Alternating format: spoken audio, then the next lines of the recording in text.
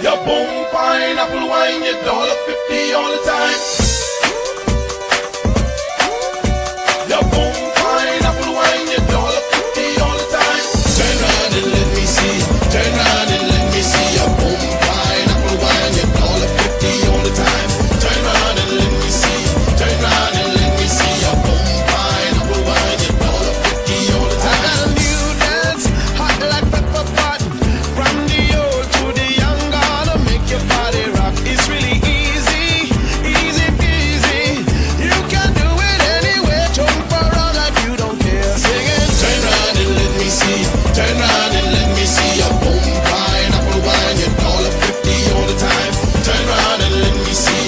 Turn around and let me see your boom pineapple wine, your $1.50 all the time. A young man broke his leg, old granny broke her back, and Jimmy got a migraine from a falling coconut. The doctor was confused, he has the solution.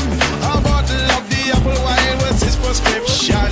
He cured the broke leg, he cured the bad back, he cured the migraine, he even cured the heart attack.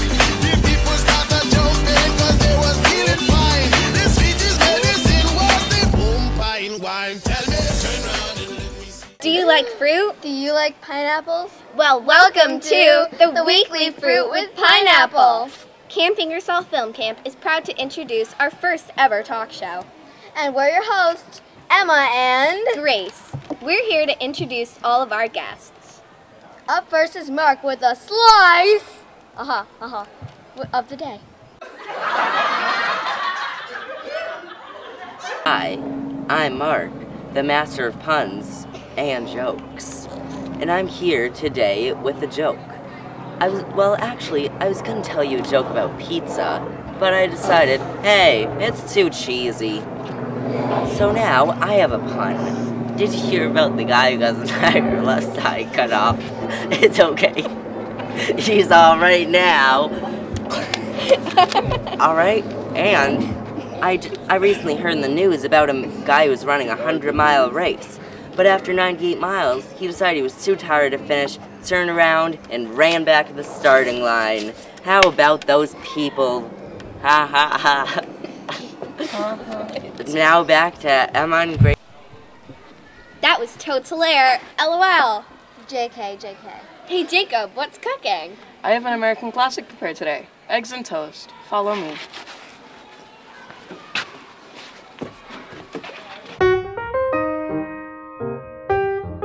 So, why did you choose to become a chef?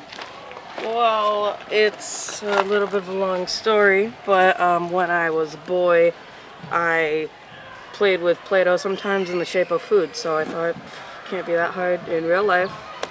So, we're gonna start here with an egg. Where did you get these eggs, Jacob? Now, these eggs are rare eggs. They're from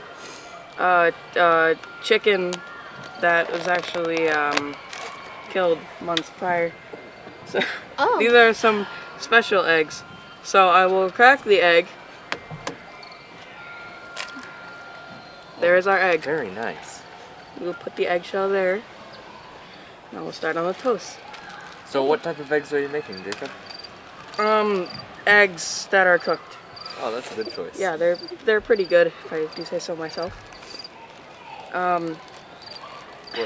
What was the purpose of putting the toast on the skillet?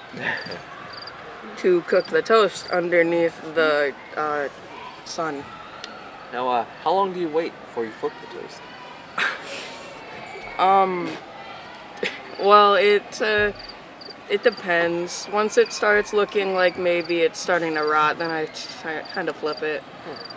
Yeah. That sounds delicious. Yeah, it is. Are we gonna get to eat these for breakfast, or are we gonna have to wait a while? Oh, it depends if you want to get food poisoning or not, but either time would be okay. Oh.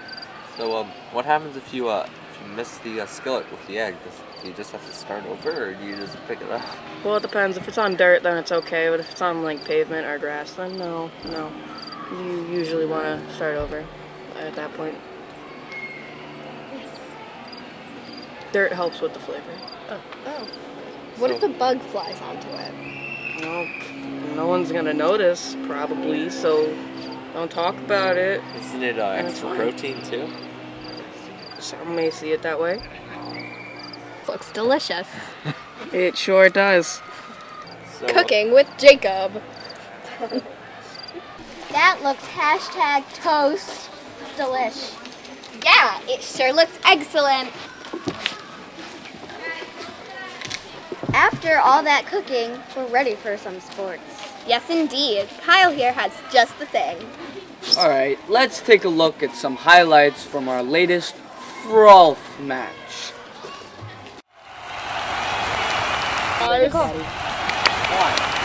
It is polite, it is...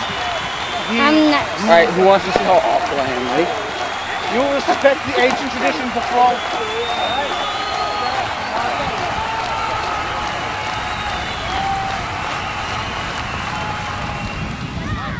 This is Kyle with sports. Now back to Emma and Grace. That was quite intriguing. Emma, why are you talking all dramatic? Because dramatic readings with Tyler Anderson is next.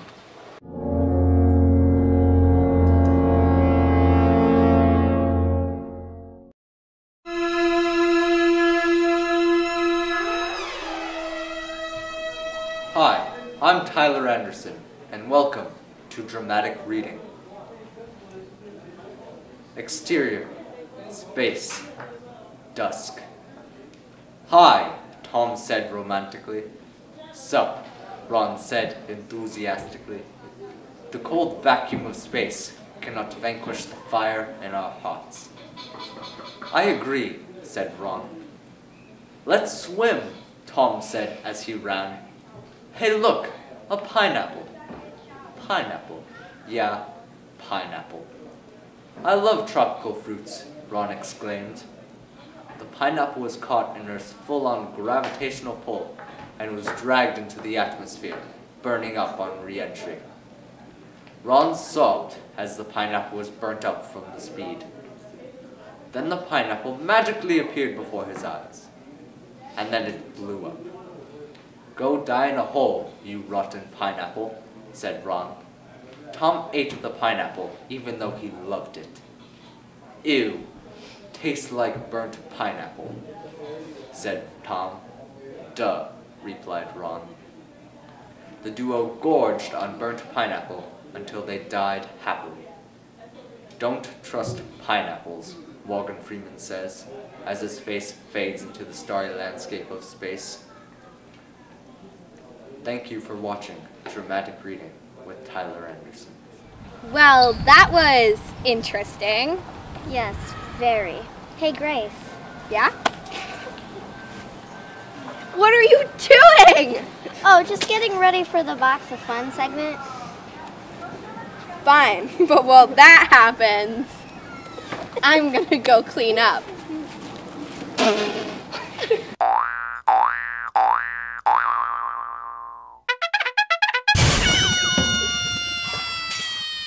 Do you know whose idea it was to come up with the Box of Fun?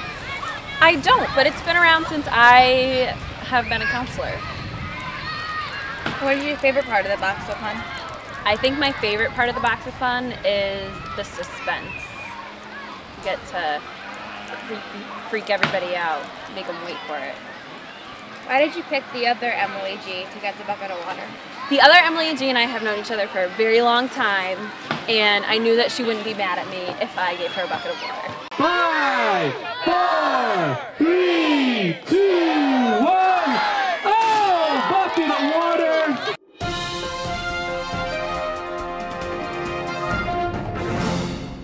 Why do you like Music Factory? I like Music Factory because there's so many different aspects to Music Factory, whether it be songwriting, whether it be making your own music, listening to other people's music, poetry. There's just endless possibilities. What is Music Factory? Music Factory is a place where kids can come and express themselves in many different ways, making beats, writing poetry. Once again, I see kids get behind the turntables and do things that you wouldn't see them do in normal in like an everyday setting. What is one thing that you would change about Music Factory? I wouldn't change much about Music Factory. If there's one thing that I would add onto it, would be more of a cultural room to it. I like all different kinds of music, all different countries.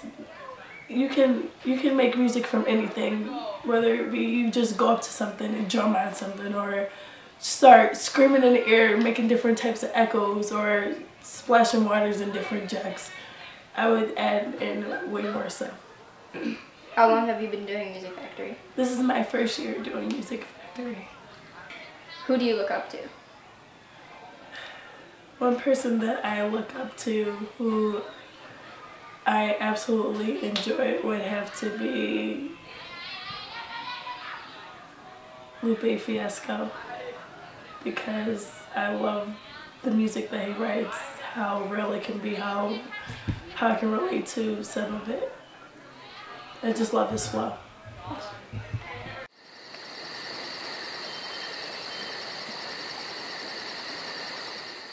Okay, so I'm here with Chrissy, the arts counselor, and my name is Aya, and this is an interview. So, Chrissy, how long have you been doing arts and crafts here at Ingersoll? I have been doing arts and crafts here at Ingersoll for 4 years. Why did you want to do arts and crafts? I love doing arts and crafts. I do it on my free time. I do it with my kitty camper. I did it with my kitty campers. I've done it a lot.